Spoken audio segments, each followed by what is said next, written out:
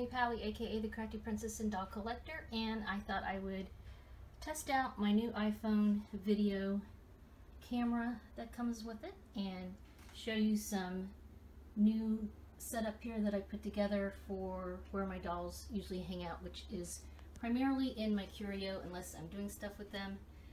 And of course it depends on the dolls. My pull-ups are really just to be seen and not touched too much. The Blythe dolls I experiment with a little bit more. But yeah, so I will show you some more inside the curio cabinet here. Okay, so here is my primarily Blythe shelf. The dolls are dressed for the holidays. I have a few other Blythes. Actually, I think I have 3 others that are not in here. They're all fakey dolls. 2 of them I'm selling, and 1 is getting her hair is drying because I am experimenting with it. But otherwise we have Winterish Allure, Country Summer, whose glasses are messed up. I added the glasses, obviously. She does not come with them. Oh girl, come on, man. There you go.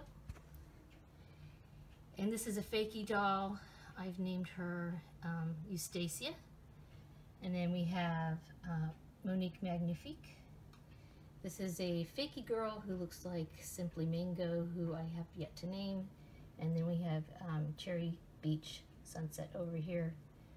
And then up on this stand or shelf I have Fräulein and Merle. And I finally realized they look really good together, so I moved them together. And so on this other side of the curios top 2 shelves, I have some dolls that are wearing lots of pastels, so I thought they would look good together. Plus they're just the coloring of their face and skin and hair. In the center is Pullip Romantic Alice, and on either side of her, on one side here is Sprite Beauty, who is not in her stock, and this is Madison. I call her Madison. She is a fakey doll I got when I very first started collecting. Both the Blythe dolls are wearing dresses that I traded somebody for, but they originally are from CC Toys. And then on the shelf beneath them, we have some more Blythe dolls. I think they look pretty good.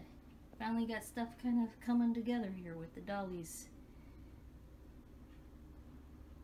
Thanks for watching and have a wonderful dolly day. And I always appreciate subscriptions and thumbs up.